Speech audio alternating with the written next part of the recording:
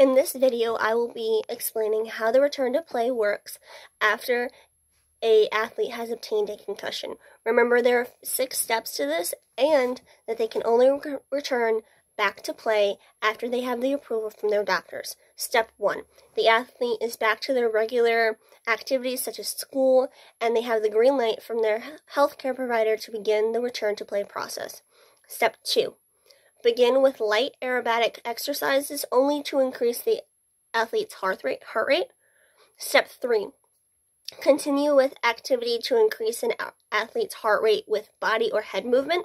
Step 4. Add a heavy, non-contact physical activity. Step 5. The young athlete may return to practice and full contact in controlled practice. Step 6. A young athlete may return to competition. But remember that these steps should not be completed in one day, but instead over multiple days, weeks, or months.